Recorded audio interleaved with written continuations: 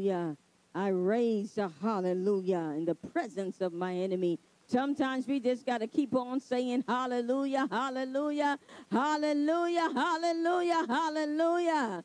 I've had one of those weeks that I had to keep on saying hallelujah, hallelujah. So I thank God that I can say it and I can experience it and I can feel his presence when I lift up that hallelujah. Hallelujah, because things come to test our faith. And when things come to test our faith, we got to say hallelujah. Ah, glory to God. I was in a situation on this weekend, and I text one of my prayer partners to pray. And all she sent back was hallelujah, hallelujah, hallelujah in the text. I said, oh, glory to God. She said, you got to say hallelujah because God is going to make another way. Amen. Amen, amen, amen. Our message today is mustard seed faith, big moves. Mustard seed faith, big moves. Matthew chapter 17, verses 20 to 21. Matthew chapter 17, verses 20 to 21. Mustard seed faith, big moves. Let us pray. Dear Heavenly Father, we thank you. We thank you for all that is here on today, Lord God. We thank you for everyone that has entered your gates with thanksgiving and into your courts with praise. We thank you for your unfailing love and your tender mercies. And as we've praised and exalted you, we've come to this time of the hour that we can hear your word. So as we open our hearts, oh God, we pray even now that you give us wisdom, knowledge, revelation, and understanding of this word, that we may apply this word to our lives, and that we may encourage someone else by what is said on today. Use your servant for your glory. Let your kingdom come and your will be done. In Jesus' name, amen. Amen. Glory to God. Amen. In the life of a believer, every day is a test of faith. Some days more than others. There are times when the evil of this world tries to derail our faith. Times when bad news hurts more than it should. Times when it seems like you can't rebound from failure. You can find yourself falling into the category of, oh, you of little faith. Jesus said this many times to his faithful followers. This can be any of us at any time. I remember when I had completed radiation therapy for cancer. One day, something else started happening in my body. I didn't know what it was. And the doctor said, come in and take some x-rays. It was a Friday. So that means that I wasn't going to get the results from that x-ray until Monday. So I went in, did the x-ray, and all that weekend I had to deal with the symptoms that was happening in my body. Imagine you have just been through one of the worst times in life, and now there is possibly more to come. But thank God for moving on my mustard seed faith. I thank God for moving on my mustard seed faith, that even the little mustard seed faith that I had was enough for God to work a miracle for me. Oh, glory to God. It is in these moments when your faith can become small as a mustard seed. You and I can empathize with the disciples when Jesus said, oh, you of little faith. Go with me to Matthew chapter 17, verses 20 to 21. Oh, glory to God.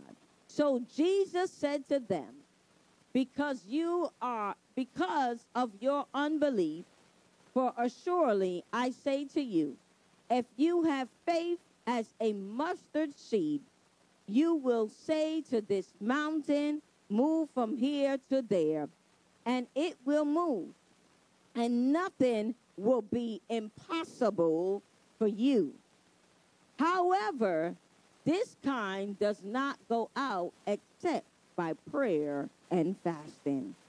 A mustard seed of faith is small faith that has the potential to become great faith that will be able to move mountains.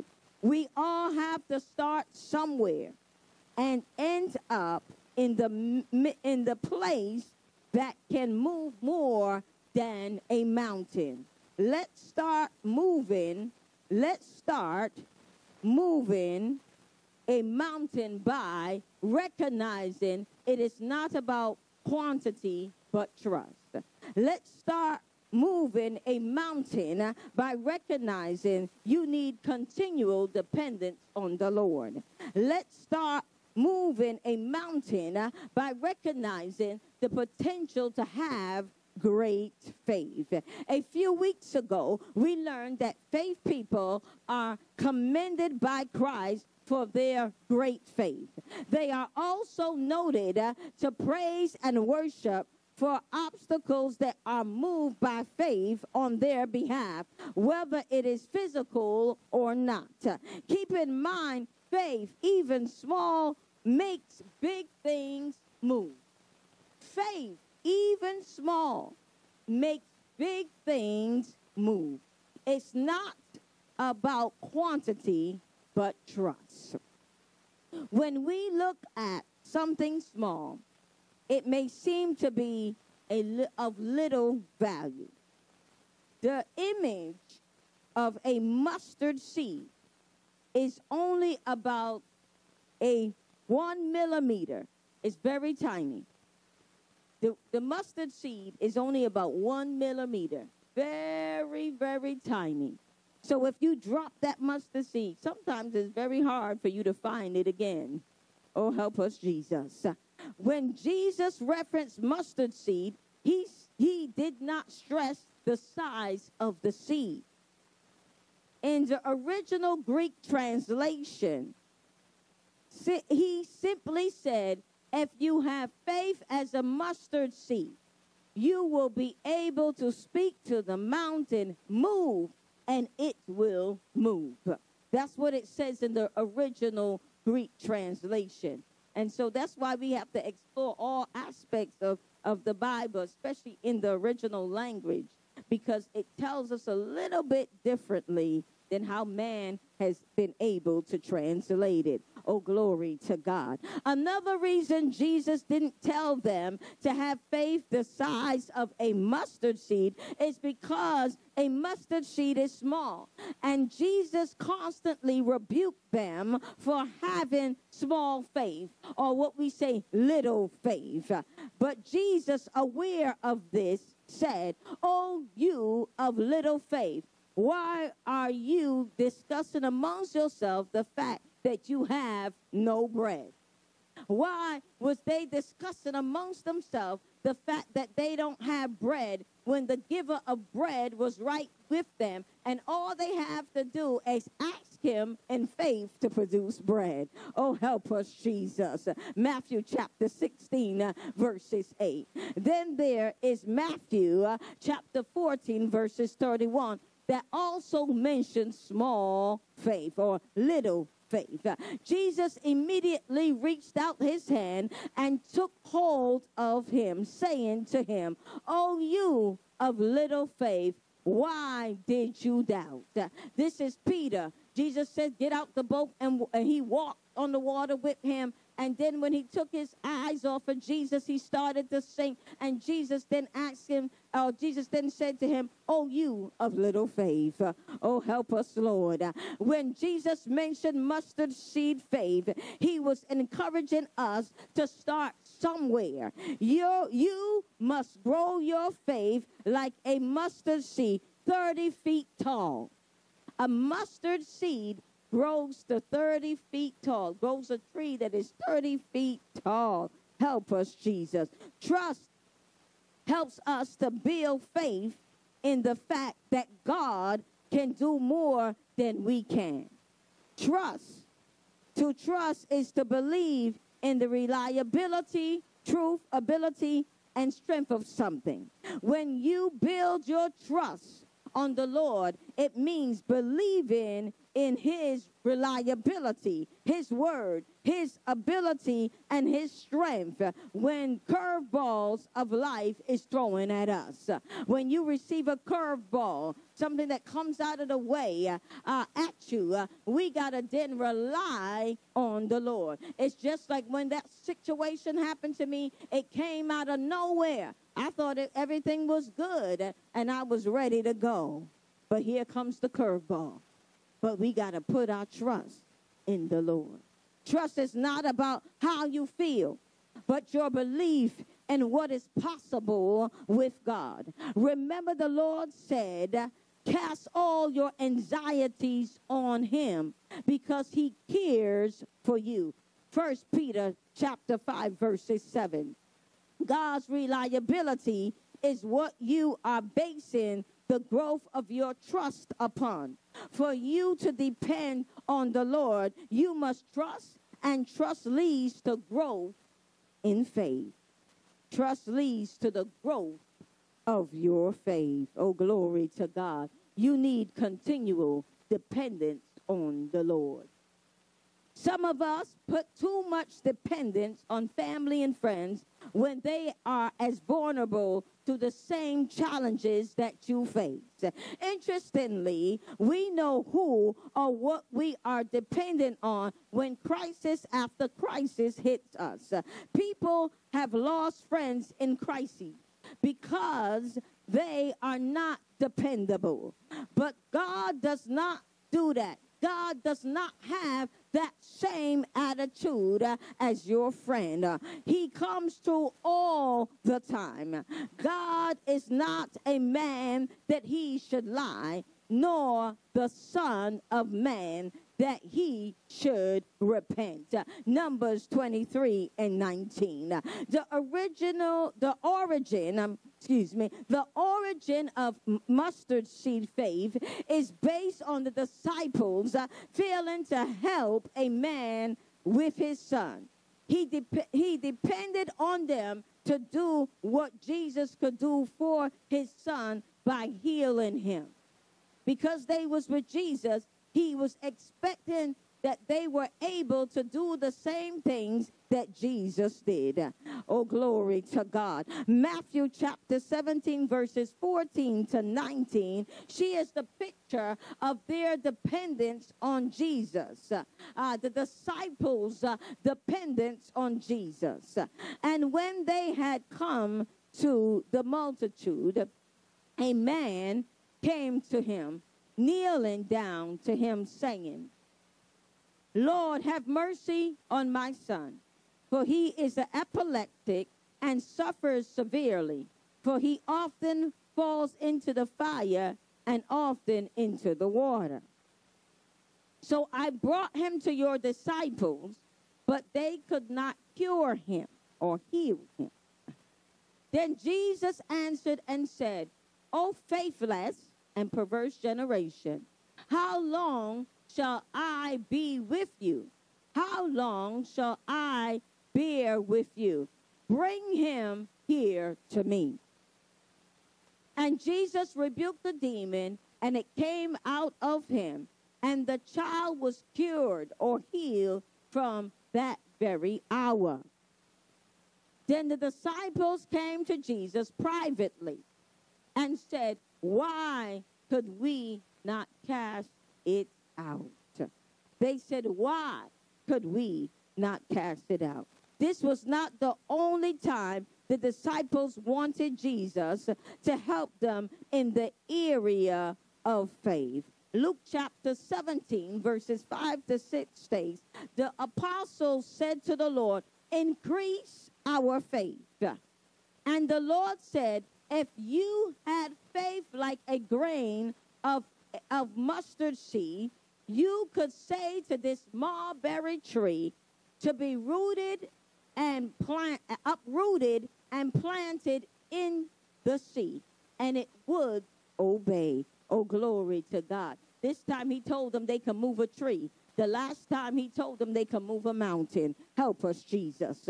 Like the disciples, we must continually depend on the Lord. Reliance on Jesus is the door to faith and fruitful living. Life is meant to be lived dependent on God every day and not some days. Help us, Lord. This is why Jesus said, I am the vine, you are the branches. Whoever abides in me and I in him, he it is that bears much fruit. For apart from me, you can do nothing. John chapter 15, verses 5. Note he stated, you can do nothing without remaining with him. Dependence on the Lord deepens your determination. Dependence on the Lord helps your faith to grow. Dependence starts by acknowledging the Almighty God as the owner of everything. As the word says, the earth is the Lord's and the fullness thereof, the world and those who dwell therein. Psalms 24:1. When you continually depend on the Lord, you can acknowledge that there will be nothing impossible with you. With everything within God's reach, your mustard seed faith can go a long way. Keep in mind, Jesus said, faith as a mustard seed can move a mountain. Oh, glory to God. The potential to have great faith. Finally, the mountain that is before you will cause your potential to come forth if you allow it. The bigger the mountain, the more faith we will eventually need. The bigger the challenges in this life, the more faith you will eventually need. Potential is the ability that everyone has to do more. We all have an unrealized ability that can lead us to success or something greater, but we need to do something with it. Notice the advice that Jesus gave the disciples when they asked why we could not deliver the man's son. Oh, glory to God. He said, however, this kind does not go out except by prayer and fasting. Matthew chapter 17, verses 21. He calls them to build their faith through prayer and fasting. You too can grow to have great faith through prayer and fasting. Oh, glory to God. When you pray, you are exercising your faith. So when you're praying, you are exercising your faith. The things most of us ask God for in prayer are not something we can do on our own. So if we're asking God for healing for a friend or neighbor or even ourselves, we can't do that on our own. We need his divine intervention. By praying, you are putting your trust and your dependence on Jesus. Here is our confirmation in John chapter 14, verses 12 to 14. Truly, truly, I say to you, whoever believes in me will also do the works that I do, and greater works than these will he do, because I am going to the Father. Whatever you ask in my name, this I will do, that the Father may be glorified in the Son. Notice he said, whatever you ask in my name, this I will do. He said, this I will do. Whatever you ask in his name, he said he will do. If you ask anything, if you ask me anything in my name, I will do it. If you ask me anything in my name, I will do it. Personal prayer is essential to our faith and will increase our faith and help us to overcome the adversity that threatens our faith. Then there is fasting, which adds another element to us growing in faith.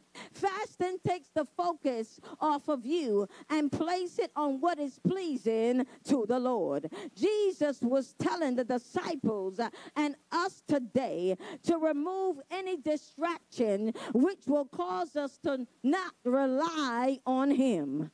There are different types of fasting, but spiritual fasting makes us sensitive to the things of God and his resolve. Combining your fasting with prayer is like adding plant food to the soil.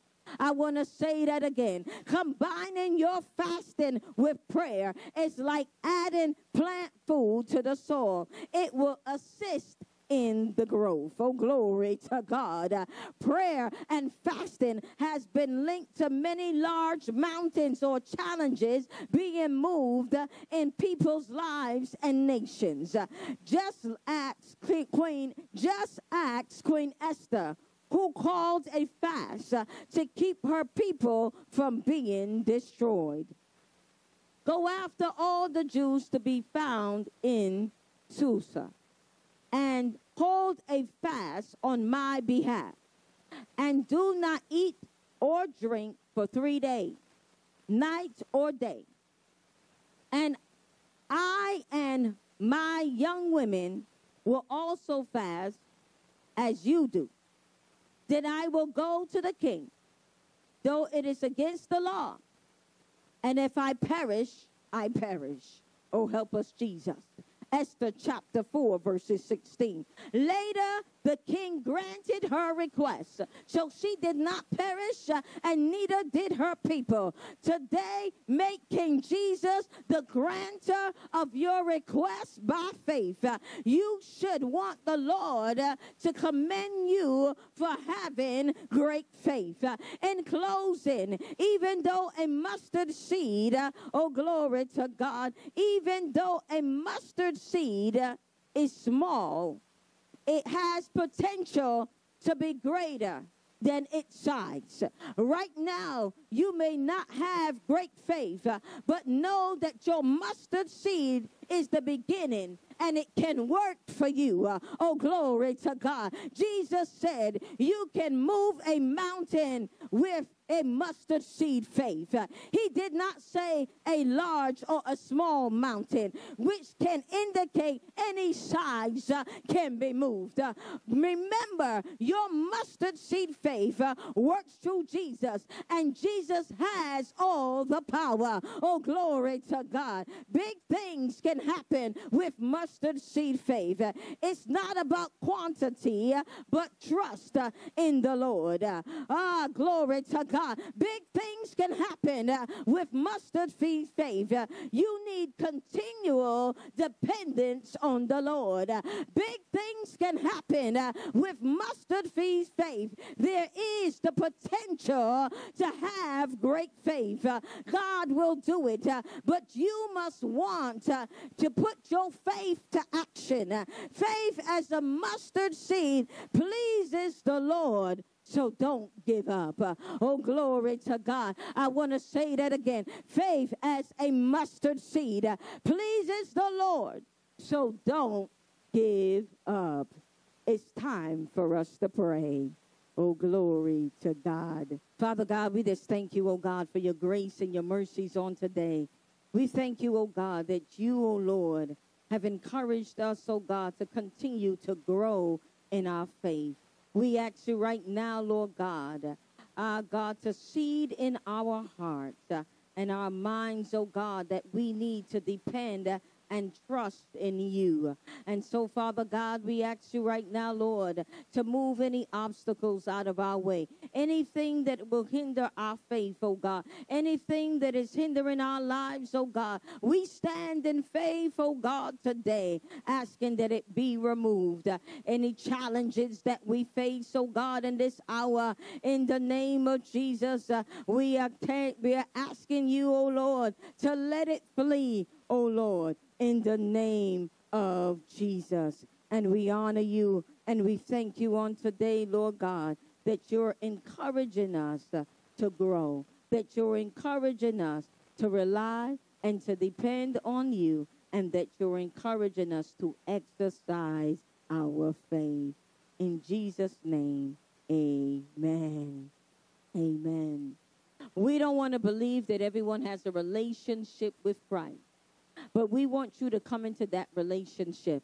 We want you to open up your heart and let Jesus in. That relationship is important to you. It is also important to those that are in your family, because it may be you that will lead them into that relationship as well. Jesus died so that you can have life beyond this life. Jesus died so that you can be with him one day in glory. He said he's preparing a place. He's already prepared that place for us. And so he wants us to be in that place with him. But he also wants you that while you are yet alive, while you are yet on this earth, he wants to help you to get through the challenges and the obstacles and the adversities that you are facing. That's what Jesus wants to do for you. And so you have to open your heart and let him in. And if that is you, you're going to first admit that you're a sinner. You've done things wrong in the sight of God, and that you need God to forgive you. And then you must believe that you're forgiven. Jesus came so that you will be forgiven. And you have to believe that within your heart. Oh, glory to God. And then you must confess. Whatever we believe, we confess. We want to confess and make Jesus the Lord of our lives. That's what you want to confess today to do. You want Jesus to be the Lord of your life. He's already the Savior. He already saved the world. It's now we're preparing ourselves for our heavenly home. And we're preparing ourselves to be able to get through the challenges that we face here on earth. So your confession is important. He said if you confess with your mouth and believe with your heart, you will be saved. Oh, glory to God. So if that is you, I want you to bow your head and say this prayer with me. This prayer is like a point of connection. It is also a witness to you and to those around you that you believe, that you accept that Jesus is Lord, and that you want him in your life. So say this prayer with me. Dear Jesus, come into my heart. Take away my sins. Wash me in your blood. Write my name in the book of life. Give me the Holy Spirit. In Jesus' name I pray. Amen. And if you said that prayer, angels in heaven are rejoicing, and so are we here at One Worship Place. And if you said that prayer, we need you to call us and let us know. And if you don't want to call us, email us and let us know that you have said that prayer. God loves you, and we love you too. God bless you. Hallelujah, hallelujah. Praise the Lord. Our church family here at One Worship Place would appreciate your support in many ways that you can give. And through the Giftify app, Cash app, by mail, or on our website. God bless.